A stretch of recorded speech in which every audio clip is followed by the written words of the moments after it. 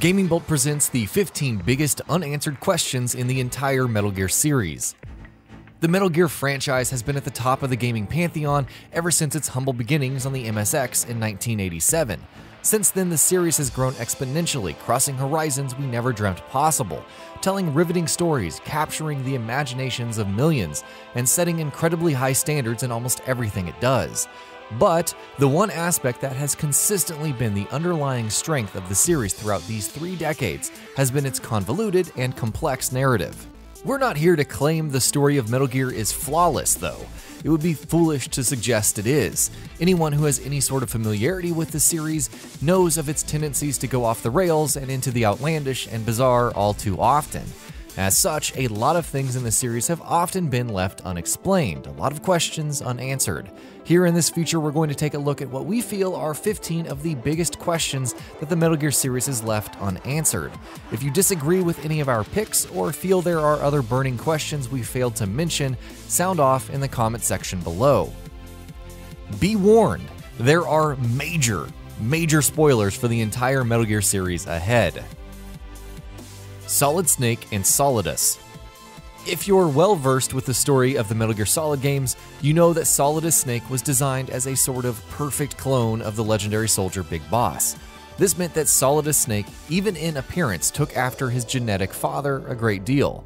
Up until the tanker incident in Metal Gear Solid 2, Solidus was also the president of the United States, which meant that Solid Snake surely would have seen his face at least on TV, if not up close.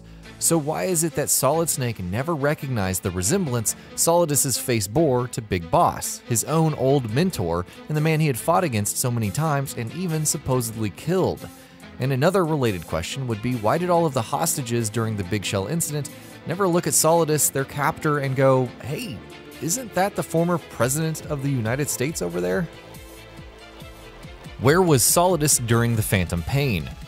Metal Gear Solid 5, the Phantom Pain's primary purpose in the chronology of the Metal Gear saga is to serve as a sort of bridge between Peace Walker and the original Metal Gear, and as such, it features appearances from a number of characters who function as major players in the series. From Psycho Mantis and Colonel Volgin to Huey Emmerich and Liquid Snake, they're all in there. But notably enough, the game never makes mention of Solidus Snake, the third and ultimate product of the L'Enfant Terrible, pardon my French, project. The omission is a little surprising, doubly so if you take into account how, in some capacity, the Phantom Pain actually dedicates significant time to Liquid Snake and the cloning project itself. Where was Gray Fox during the Phantom Pain? Speaking of major characters that have never made an appearance during the events of Metal Gear Solid 5, where was Gray Fox during all of this? Gray Fox is one of Big Boss's most trusted lieutenants, so a lot of people were expecting him to play a major part in the Phantom Pain story, especially given where the game is placed in the series' chronology.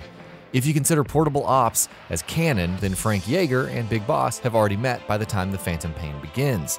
And if you don't, shouldn't the game have given us a canonical account of how these two characters crossed paths? Code Talker's warning about Kaz. Code Talker may have been newly introduced to the Metal Gear mythos with the most recently released game in the series, but his character is also a very interesting one. One of his most intriguing scenes arrives in Chapter 2 of The Phantom Pain. It begins with him muttering some gibberish about a message from the parasites, and then going on to say, "Eyes on Kazuhira Miller." What does this mean? Well, that's just the thing. The game never follows up on this. You'd expect it would, but this is just one of those many loose ends the Phantom Pain doesn't resolve. Does Code Talker know about Kaz's communications with Zero? Or maybe he just found out he's embezzling money from the Diamond Dogs for a burger joint. We can speculate, but we'll never know for sure. Diamond Dogs after the Phantom Pain. After the events of the Phantom Pain, we know that Big Boss merges Diamond Dogs into Outer Haven, but that is just something we've always assumed because it's the only logical thing that could have happened. It's a bummer that the series never really explains how that happened. By the time the Phantom Pain ended, Diamond Dog's mother base was massive, housing numerous facilities and hundreds of soldiers, and even having its own Metal Gear, not to mention nuclear capabilities. It was a veritable fortress in and of itself, so maybe spending some time on showing just how Big Boss and his followers merge all of this with Outer Haven wouldn't have been such a bad idea. Volume 1 and Volume 2 tapes. Cassette tapes were a major part of Metal Gear Solid 5 Ground Zeroes and the Phantom Pain. rather than having the same heavy-handed, exposition-heavy storytelling style he had employed in all other Metal Gear games with almost feature-length cutscenes. Kojima chose instead to delegate a great deal of hugely significant narrative segments and story revelations to tape recordings, which players may or may not come across and then subsequently may or may not choose to listen to. One such tape found in Ground Zeroes was the curiously titled Volume 2 tape, which was essentially just sounds of broken signal and static. A lot of fans have speculated that this could be a coded message, though the real question should be, if there is a Volume 2, then there has to be a Volume 1, right? Could it be the tape that Venom Snake listens to at the end of The Phantom Pain, the one sent by Big Boss? Is that Volume 1? Seems like a logical conclusion, but what does that mean about the contents of Volume 2's tape? Is it instructions from Big Boss to Venom Snake about Operation Intrude in 313? Is it something else? The questions remain unanswered. Ocelot and the Legacy. Metal Gear Solid 3 is perhaps one of the most significant games for the story of the entire franchise, not least because it tells the origins of the Patriots and how they were, in a way, the successors to the Philosophers. Thanks to the massive pile of money known as the Philosopher's Legacy, Major Zero and his followers were able to form the Patriots, and most of the game's story focuses on the attempts of various groups trying to get their hands on it. By the time the game ends, one half of the Legacy is supposedly with the CIA, while the other is with Ocelot. But how exactly is it with Ocelot? It's explained that one half of the Legacy was given to the Russians, so how is it that Ocelot managed to get his hands on that half? Where was the build-up to that? What steps were taken by the people involved to get to that point? The Boss and Ocelot. Metal Gear Solid 3 was a game that was brimming with massive twists and reveals. And while it's easy to get lost in the swamp of global conspiracy theories and triple agents, we shouldn't forget about some of the more character-specific revelations as well.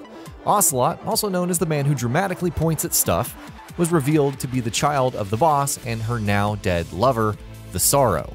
As big as this revelation was, we never really got to spend much time with it. Does Ocelot know that he's the son of the leader of the Cobra unit?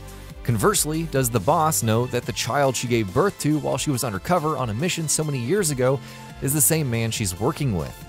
Ocelot was, after all, taken away by the Philosophers right after his birth, so it stands to reason that the shadowy group may have tried to hide his origins from anyone and everyone they could. But given how much time the two spent working together in Metal Gear Solid 3, both on and off the screen, is it possible that they eventually discovered just how the two of them were connected? Where was Eva between Metal Gear Solid 3 and 4? Few characters have had as much an impact, with as little actual screen time in the Metal Gear series as Eva. She was introduced as a major character in Metal Gear Solid 3 as Naked Snake or Big Boss's love interest, and she came back for the game that followed, Metal Gear Solid 4, for another major role in the narrative. Though she made 2 consecutive appearances in the series, her appearances were actually separated by a lot of years in the chronology. Metal Gear Solid 3 is the first game in the franchise's timeline, while Metal Gear Solid 4 is the last. So where was Eva in the time that elapsed between the two games? We know thanks to Metal Gear Solid 4 that she was always working behind the scenes to fight against the Patriots, and that she was also heavily involved in some major developments like the Les Enfants Terribles project. So why is it that we never saw her or heard of her in any of the actual games that were released after Metal Gear Solid 4? Peace Walker, Ground Zeroes, and are all centered around Big Boss, so wouldn't it have made sense to have her actually involved in some capacity? Big Boss rejoining Foxhound. The revelation Eva made at the end of Metal Gear Solid 3 was a major one, not only because of what it revealed about the boss and her true mission, but also because it drove the man who would go on to be known as Big Boss away from the Special Forces Black Ops group known as Foxhound. And yet, after years spent as a mercenary and the leader of his own private armies, at the beginning of the original Metal Gear, we once again find Big Boss in charge of Foxhound. While we can easily interpret that doing so may have been part of his master plan, understanding the mechanics behind it is a lot harder. How was Big Boss able to once again make it into the inner circle of the United States secret agencies, especially given his history during the events of Peace Walker and the Phantom Pain? How did he make contact with Zero again? How and why did he take him into confidence again? Questions such as these are easy once you start reading between the lines, but it can be argued that they were important enough in the first place to be answered directly by the series itself. Oilix. Metal Gear Solid 2 has to be the most frequently overlooked game among all of the numbered entries. Though it had a lot of important moments and portrayed some significant events, there was a lot in it that was either just a retread of its predecessor or was ultimately inconsequential to the overarching narrative of the entire franchise. One such thing was Oilix, an alternative source for fuel developed by Dr. Keo Marv, made from algae or something to that effect. And as anyone who's played Metal Gear Solid 2 will know, Dr. Marv only had one single cartridge containing the Oilix data. But how the heck does that even make sense? Oilix was a major breakthrough discovery that could have had worldwide implications in countless ways, so why did he only make one copy of the data? Also, why was it never brought up again? For instance, why did the Patriots never try to get their hands on the old data in order to expand their control over something as vital as a source for fuel? Metal Gear Rex. The Metal Gear Rex vs. Metal Gear Ray battle in Guns of the Patriots has to be among the best scenes this franchise has ever given us. It was a moment of pure fan service, of two massive nuclear tanks squaring off against each other in a battle of brothers, a culmination of dramatic and outlandish storytelling in an equally dramatic and outlandish scene. But once you get past the fanatic hysteria, and we understand that that is easier said than done, you start to realize that the scene shouldn't have existed in the first place. In fact, neither should have the entire plotline about Snake going back to Shadow Moses 9 years later. The Shadow Moses incident was a well-documented and publicized one that was even covered by the media. So why was it that the nuclear-capable walking megatank was left unattended on the island for all of those years? Did no one, not the government, not the countless secret agencies, and not even the Patriots, seem to think that recovering it might pay off in the future somehow? How did the Patriots' AI give orders to people? Metal Gear Solid 4 may have been the game that revealed the origins and the ultimate goals of the Patriots, but it was with Metal Gear Solid 2 that we learned just what exactly the shadowy organization was all about. Sons of Liberty was instrumental in terms of setting up the Illuminati-like organizations, showing just how much power and control they had over almost everything, from the media to even the presidential elections of the United States. The question, though, is, how exactly did all of that come to fruition? By the time Metal Gear Solid 2's story begins, the Patriots have successfully turned into a fully automated system of AIs. So how exactly do the Patriots contact their followers? How do they convey instructions? How do they rig something as huge as presidential elections? How do they constantly keep in touch with the president and all of their other more important pawns? After all, it's just a system of AIs, right? And if all of these people received their instructions through their nanomachines, then how and with whom did the process of installing those begin in the first place?